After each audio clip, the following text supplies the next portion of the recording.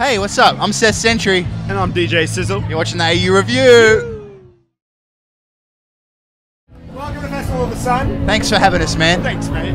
Is this kind of the end of the year for you? Is this how you're wrapping up the year? We got one more to go after this, and then that's it. And that's on, yeah. Southbound just before New Year. So we're pretty much done. I shut off about a month ago. So, yeah. You pretty much haven't stopped all year though. It's been certainly not the biggest year you've ever had, but certainly one of the bigger ones. Yeah, this year was big. Wait, last year was bigger. Last year was monster. Yeah, this year was a fucking breeze compared to last year. Yeah. Last year you had that 20,000 date tour. Yep. You had the album. Yeah. You know, everything that came with that. So. This was crazy, man. I've just been like laying low, kind of getting back into writing music just to the sake of writing music. Just experimenting stylistically. Got a new house. You know, it's pretty crazy. The tour this year was a breeze. We didn't have to go away for 4 months in one go. It's so fucking easy, man. Yep. Yeah, loved it. We've got a drummer now as well, so he kind of like shares the load. I feel like it's less stressful when there's more people in a band, you know? We've got a drummer, but he's really weird in front of a camera. That's why he's not here. So he's a liability. He's a liability.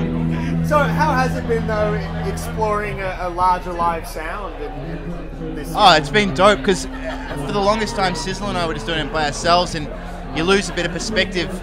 You know, you only know the songs one way, and you can't imagine them changing. And then having Stevie come on board was able to bring fresh eyes and ears to it, and kind of just be able to pull the songs apart and restructure them, and add a bunch of really sick transitions and just things that we haven't like. Bro, we cracked them wide open. Yeah, it's mental. We had two lines of the music coming out forever for the last 4 years. 2 channels. Now we've got like everything, every element in the song is now available to be played with and tinkered with. It's cool. It's pretty sick. Does that change the way you talk about that you're writing for the sake of it? Does that change the way you're writing? Like when I'm playing live, I think, oh shit, this works. I got to remember to write a song that works like this for live. But it's such a different thing. It's such an afterthought to me. The live show writing is so personal, and it's something that I just enjoy it so much.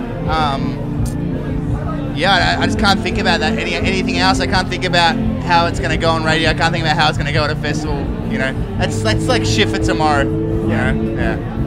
So we've got a couple of singles out of you this year, though. You know, is that a taste of what we can expect for 2017? I think so, man. I got another song coming out in the next week or so. Hopefully to take us through the summer, and yeah, I just want to start putting out music and not overthinking it. Not necessarily writing an album, but just releasing music. You know? Yeah. That's gotta be a nice approach, because I mean, I guess you spend a lot of time releasing a record, doing the whole cycle, and then kind of get burnt out. And you know what? Like more and more, or less and less, I should say, people actually care about albums. Like it's so disposable now. Like people get an album, they play it for a week, and they're like, people literally comment to me on the day of release, and they're like, "Hey man, like been playing the album, can't wait for the next one." It's like, whoa, this is like 2 years of my life. I spent 2 years on that shit. Slow down, money. So I figure like just songs, you know. Yeah. I think there's a BoJack Horseman episode about that. I don't know if you've watched that show, but about he's going on tour for his new show, and they're already asking him what's next. Yeah, exactly. What's next? Yeah. I'm promoting it just to this. Yeah. What have been some of the highlights of this year for you? Go, you can take this. Oh, I would have to jump straight on the Remy album. Obviously, that was. Are we talking albums, music? Oh no, or for sorry. us? Talking about your highlights of the year, just as Seth Sentry. Let's say the Remy album. Yeah, and we had Remy on tour with us, which was really dope. That was Remy and Jay. Getting a brand new show up and popping was huge, and was like definitely a time when we thought, is this actually worth it? Should we just play the shows that we've always done and play the songs the way that we've always done them?